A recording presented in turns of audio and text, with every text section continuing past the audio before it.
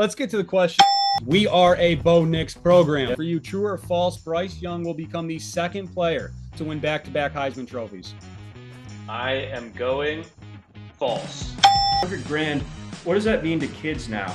If you rebrand it for crypto. The transfer player that you are most interested to see. It's Quinn Ewers or it's Cam Ward.